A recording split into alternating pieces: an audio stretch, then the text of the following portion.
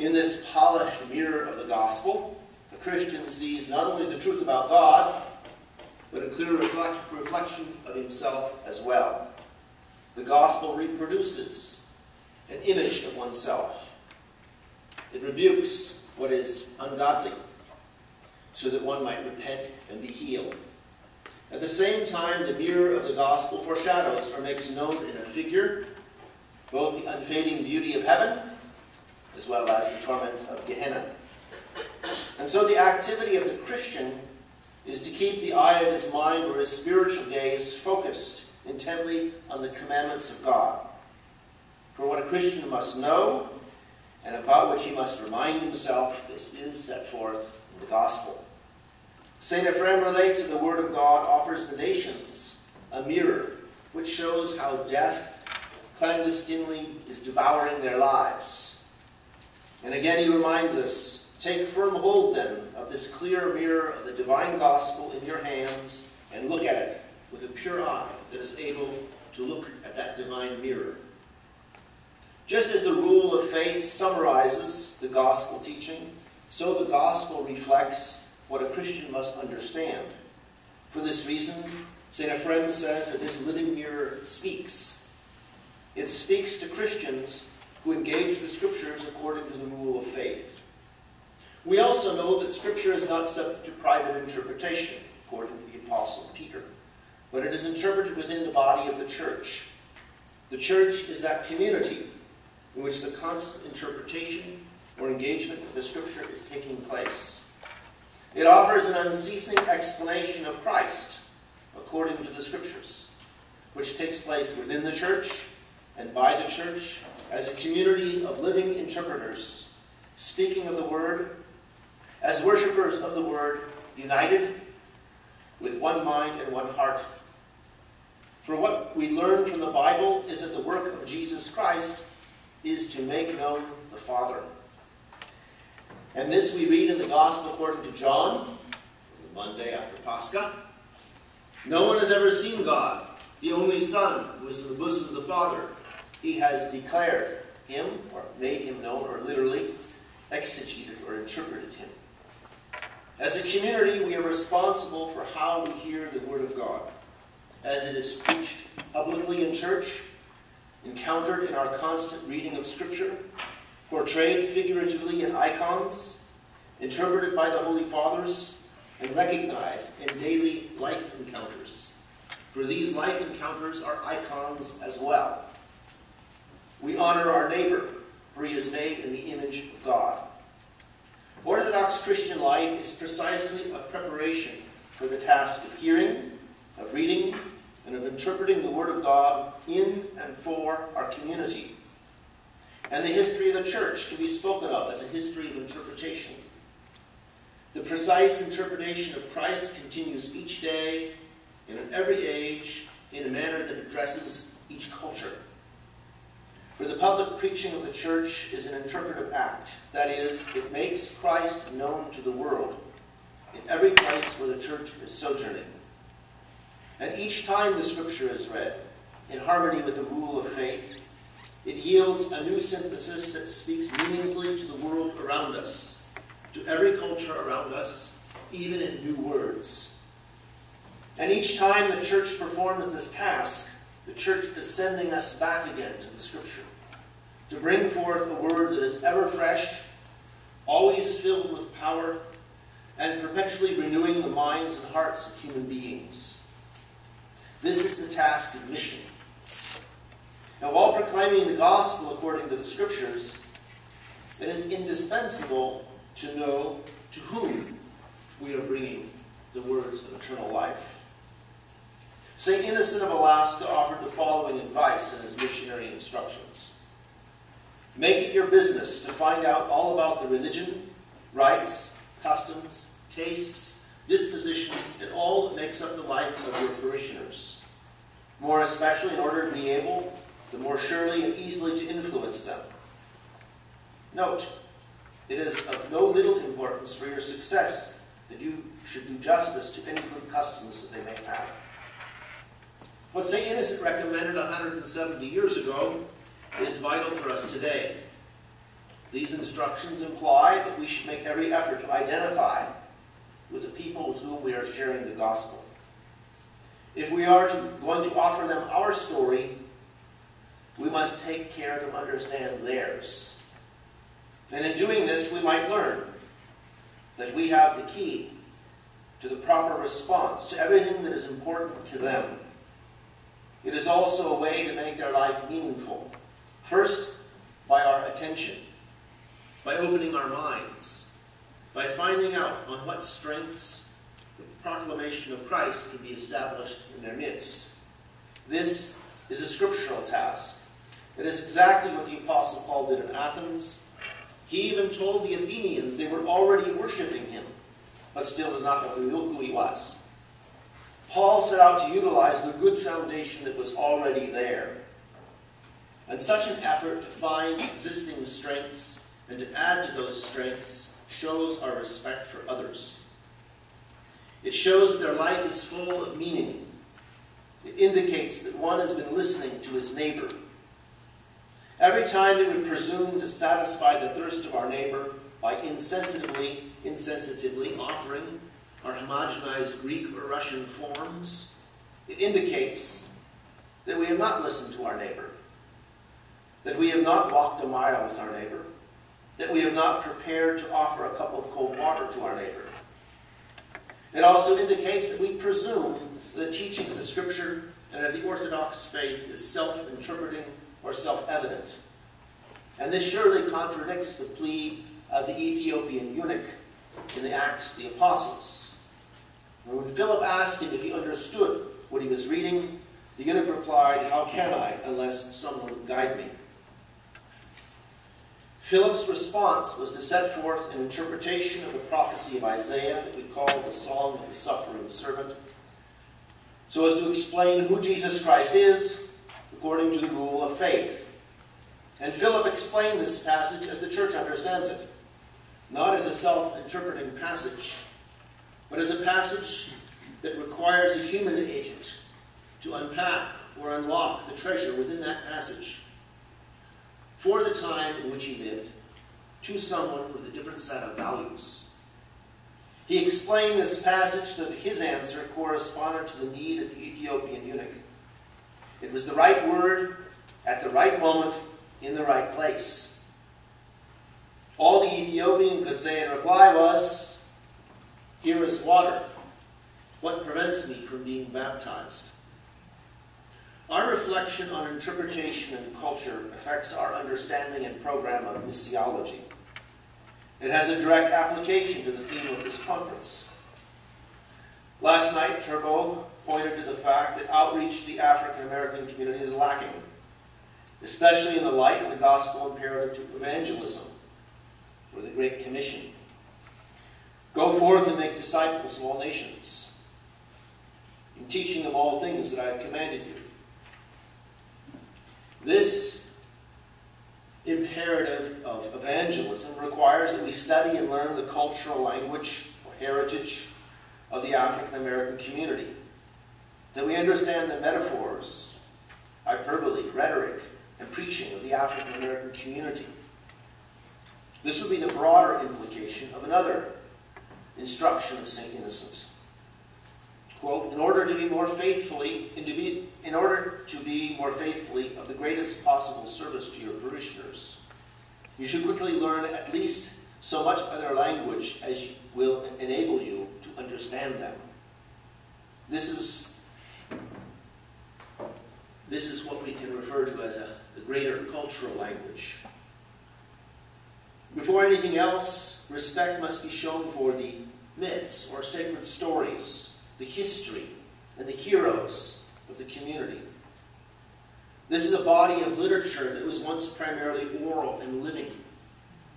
For in the African American experience, the people were systematically prevented from learning how to read and write with the intention of crippling their community. Their early history is primarily an oral history. As such, it was shaped by song. The culture is a treasury of art that includes music, architecture, textiles, jewelry, science, philosophy, service, and labor. as dominant aspects of their heritage. This requires us to become like brothers, to pave the road to understanding with love, respect, and affection. Only then will the words we have to share appear sincere. Only then will they become understandable. God desires worshipers who will worship him in spirit and in truth. And perhaps some of us, by constant reflection on the commandments of God, will respond to the word of the Lord with a burden to communicate the rule of faith in ways that bring meaning into the life of our neighbor. This requires that we listen not only to God, but also to human beings, to learn their stories, their sufferings, their words, their joy, as the keys to speak the word of God at the right time, in the right place, with the right understanding. Without making someone else our brother or sister first, we will not have their ear. This calls us to worship side by side, as neighbors, as sheep of the same sheepfold.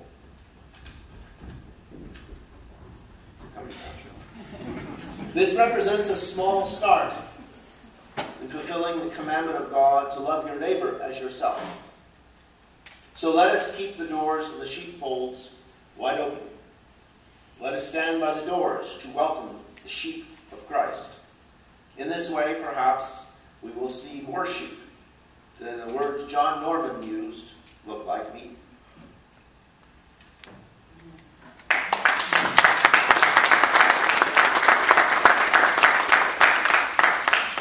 Now, I was told we're supposed to have discussion, reproach, and questions.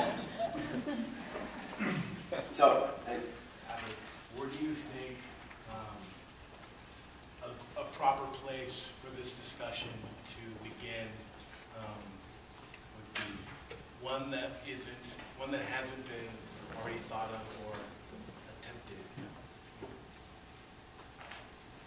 Where do we begin to have this discussion within the church? Well, the hedges and the highways and the byways. In some sense, there has to be some compelling of people to come in. And the other, there has to be some sort of patient standing side by side. For example, in a neighborhood. There's some people who are not going to come in the doors of a church. They've been burned. Burned by Christians of every way, shape, and form. They feel excluded. Besides, why didn't you come talk to somebody with a big long beard, weird clothes? Strange. That would be the last thing they might do. So, as far as in the church, I think, well, this is a problem.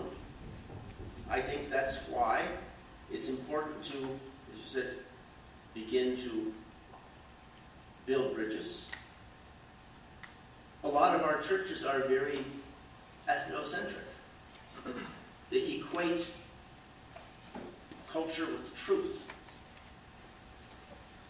They mistake form and style with truth and content.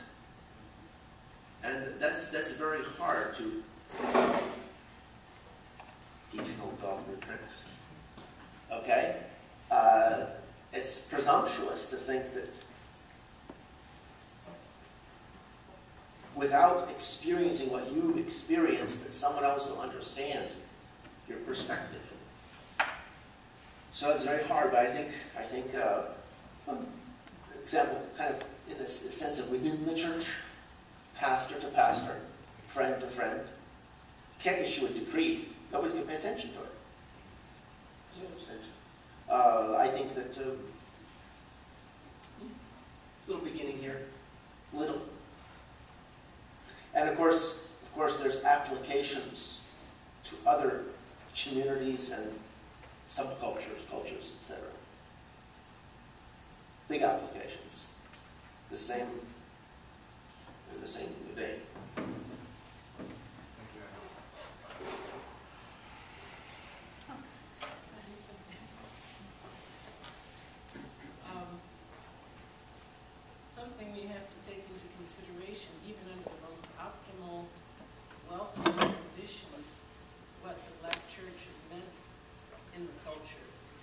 generations. And it's meant fellowship, it's meant education, it's meant social services, it's meant finding a marriage partner, and it's meant our music and all that. So even under optimal conditions, it's very difficult, I think, for African Americans to come to Orthodox and however true it may seem, because the Orthodox Church focus, it can begin to provide some of that. I think that's a big, huge, enormous step in the right direction. Well spoken. Yes, and that's the other aspect of culture. There's not only the way that the Orthodox faith is expressed within parishes today, but the fact that anyone coming to the church needs that support in the context of their own culture, and that doesn't happen automatically. You cannot legislate that. You cannot copy it. You cannot send out a leaflet that instructs people how to do that. And so that is why there's such a big task ahead. And it's to expect someone to flourish as an Orthodox Christian outside the context of culture is bizarre.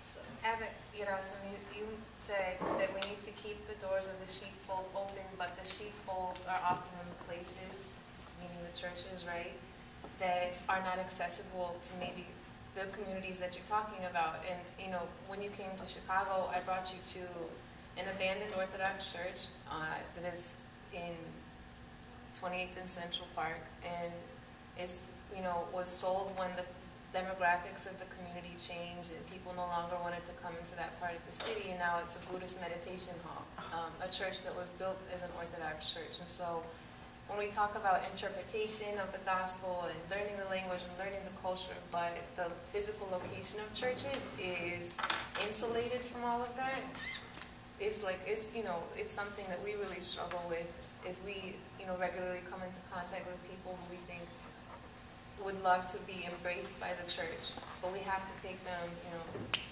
10, 15 miles away to a community that's totally inaccessible to them in order to experience that. And I know that's a phenomenon. I've seen that in St. Louis, I've seen that in Pittsburgh, I've seen that in many other places. So. Exactly. Exactly. Well put. That's a big problem, yes. And so you cannot simply just talk about it. We have to also physically bring the church, the assembly of the faithful, into the midst of the people to whom we're sharing good news. And if the good news is they have to travel 20 miles out of their community, that news isn't so great. Next question here. Yeah. Over here. How do you begin the dialogue with someone who is jaded against Christianity or with Christianity? How do you begin it? Sit down with them. Take a walk with them. Listen to them. And you probably have to hear a lot of sad stories. But without that, how will they ever trust you? That's very hard. And the reality is a lot of people have been hurt. And we have to acknowledge other people's pain, that it's real, it's not an illusion. It takes time and effort, patience. Other than that, why would someone open their ears if it's one more hypocrite standing there? They won't. And it can't be done on a telephone. No, some young people like going on the computer, going online. I've yet to see anybody receive communion online. Or even get married online. Maybe somebody does it nowadays. I haven't seen it. So, that it requires, just like Catherine's comment, it requires physically being there with another human being. Spending the time with them, walking that mile, or 2 or 3, not 20 necessarily. And there isn't a substitute for that. There's no substitute for pouring oil and wine on wounds. Well, maybe some antiseptic and band-aids or something. There isn't another way. That's hard. But acknowledging and sharing, acknowledging, first of all, someone else's pain is a very important step.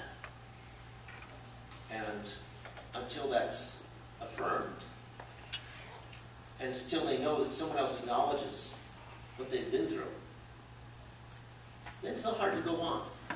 They can't focus on that. I mean, they can take it with them. But maybe it'll allow them to leave it behind sometime, at some point. When we talk about learning another person's culture, that's no small thing. And part of learning that culture and learning the language, as you spoke of, is not the lingo of, but the language of the history of the people, how that people came to develop. And I think that is one thing that we can teach. And it's also actually lacking amongst us, who don't even know about the contributions that we have made, not only to this country, but to to Christianity in North America. And so that's one of the ways that we began, to get inside a culture that we may not be familiar with.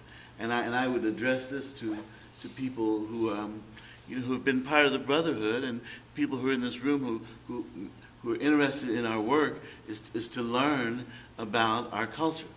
We've been more than slaves in this country. We've built schools. We've built communities. We've built a part of this nation. And quite honestly, the younger generation doesn't even know about it. And I had to use this twice in the same within the 24 hours. But the people in living on the hill don't even know that was what I consider to be a holy place. Not by using it in a loose sense, but an actual holy place where people prayed and they said, "God, please deliver us from this certain danger," and He delivered them and brought them to the hill.